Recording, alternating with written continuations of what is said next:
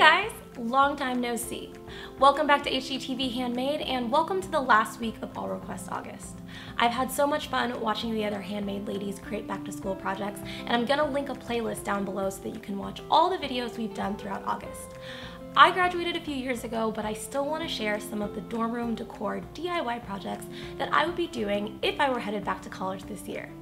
Most college dorm rooms come with a twin-size bed that has a pretty boring bed frame, so today I want to show you how to jazz it up a little by building your own headboard. Now you may be thinking that building a headboard from scratch sounds pretty complicated, but don't worry. I know your classes will be difficult enough already, so I've decided to keep this project very simple. For this project, you will need fabric, cardboard, batting, a staple gun, a ruler, a precision knife, a marker, and a pair of scissors. Start by measuring your bed frame. Mine is 65 inches wide. You'll also need the height. I'm measuring down to this corner right here because that's where the new headboard will rest. But if you don't have an existing headboard to cover, you'll want to measure all the way down to the floor. Now it's time to cut your cardboard. I still have a bunch of moving boxes laying around, so I'm going to recycle one of them for this project. You'll want to find a piece of cardboard large enough to cover the area that you measured earlier. I'm adding a few inches to the height because I want my headboard to be a bit taller than the existing one, so that I can see even more of the fabric's pattern above my pillows. Mark off your rectangle with a marker. After you've marked off your rectangle, it's time to cut the cardboard down to size. It wasn't too difficult to cut along the existing folds in the cardboard, but when you're cutting elsewhere, here's a tip that makes it easier. Use a precision knife to score the lines before you cut them. Now I've got the base of my new headboard.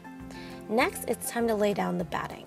I'm using it to pad the headboard so that it's comfy to lay against. You could also use a layer of foam for this step, but it might be harder to cut through, so I recommend a roll of batting. Just cut it so that it's a few inches longer than the cardboard on all four sides. I'm using 2 layers because I want my headboard to be super comfy. The final layer that we have to work on is the fabric, and as you can see here, my fabric is not wide enough to cover the headboard because the roll that it came on wasn't 65 inches wide. This won't be a problem if you're not using a pattern like chevron or stripes because you can just rotate the fabric in a different direction. But since I don't want my chevron to be sideways, I had to cut it in half and lay the pieces side by side.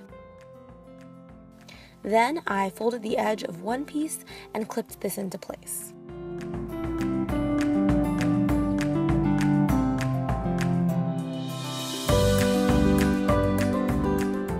Next, I matched up the chevron pattern so that the 2 pieces looked continuous.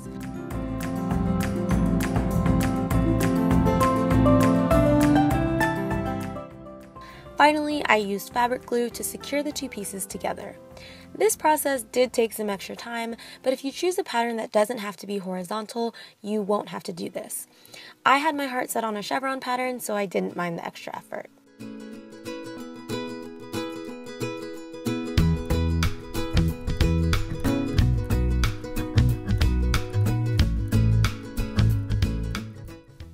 Now trim the fabric so that it's a few inches longer than the cardboard on all 4 sides.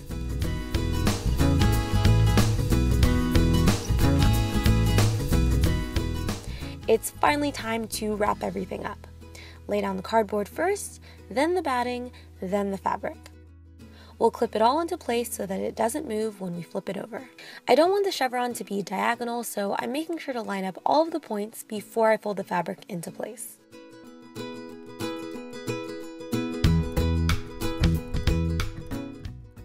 Fold each side over and clip as you go.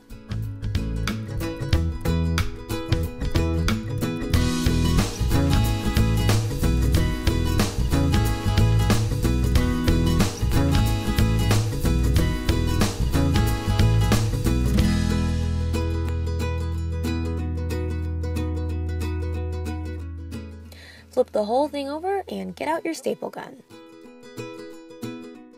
Staple all the way around the headboard. You'll need to use some muscle so that the staples go through all 3 layers. When you get to the corners, pull the fabric toward the center of the rectangle and staple it into place.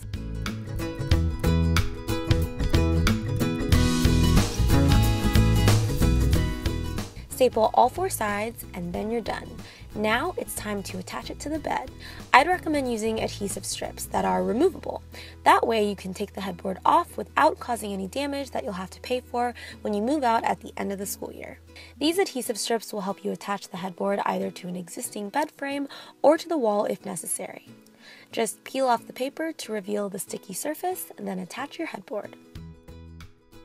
And that's all there is to it. Now you have a stylish and comfy headboard that was easy and inexpensive to create.